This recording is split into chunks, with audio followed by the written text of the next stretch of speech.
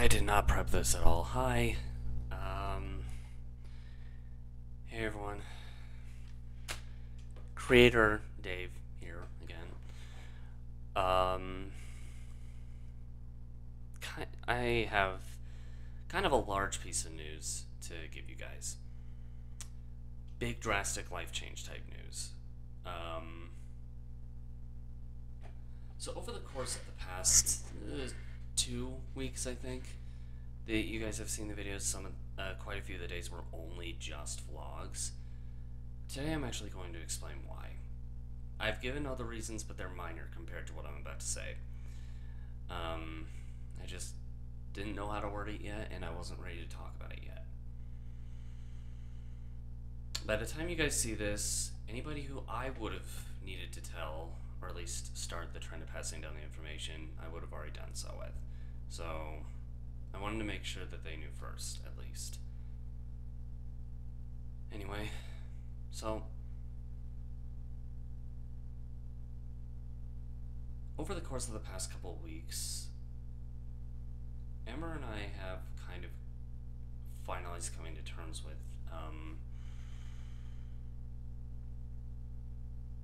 like the us being married thing.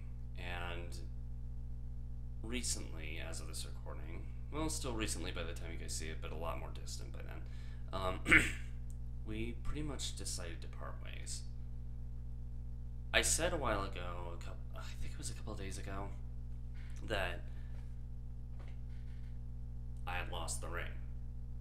That actually was true, but I took it off due to that factor. Or I left it off, I should say. I actually did lose the ring, and I didn't ever find it, so technically, I guess I just didn't get a new one in the long run for this. But that covers that video. The other videos, whether they're just generic, everyday things like the assumptions video that I did on that went up on the 10th, that one actually was just me trying to get back into the swing of things. Didn't work out so well. The 2 days after that, last 2 days prior to this one actually, I was just doing vlogs. At this point, this is kind of where we started to talk and solidify that, yeah, what is being done was needed to be done. The reasoning I'm not going to get into, that's very private, very confidential, I'd rather not. But we did end on a note that at least we could both agree on and be calm and accepting of. And legally, technically, by law, as of this recording, we're technically still married, but we have come to the conclusion that it might be for our best interest to part ways.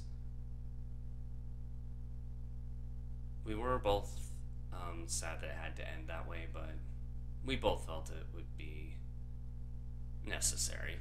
Just several outward circumstances that I'm not going to get into. It'll be sad to see her go. Great person to be around. But it will be very sad to see her go. However, what we've decided has been done. And it's just we're just going to progress as needed from here.